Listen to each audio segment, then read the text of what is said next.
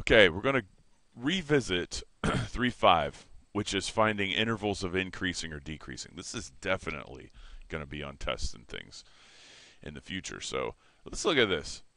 We got to figure out where this thing is increasing and decreasing. And a lot of people think Y values on this, and it has nothing to do with the Y values.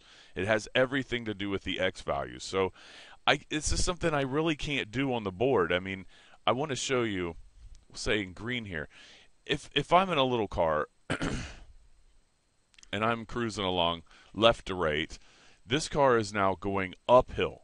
Okay, we call this increasing. We call that increasing. Here, the car is going downhill, still going left to right here. This is called decreasing. And here, increasing.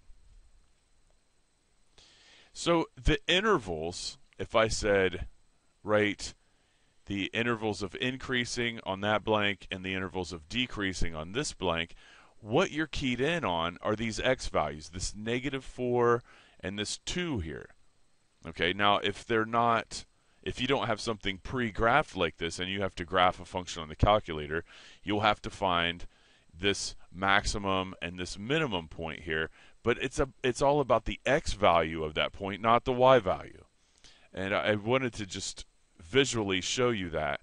If I say take red here and draw a dotted line that's super straight, as you can see, right down through this, and then draw another red dotted line here, right down through 2 and through that minimum. This is the interval.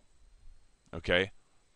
That, and then this part, I'll do it in a bright yellow.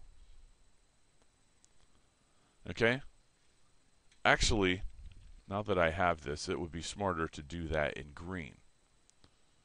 Because, as you can see, the two green arrows, this and this, that is increasing.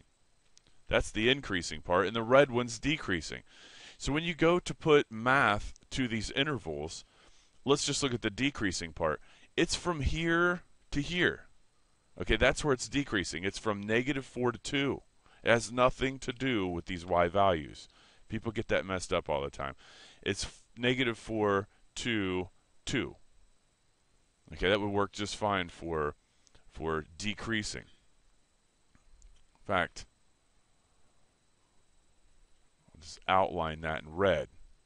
Increasing would be this -infinity barrier out here, even though it's not really a barrier, up to -4. That would be an interval of increasing, -infinity to -4, and then the other one would be starting here and moving this way to positive infinity.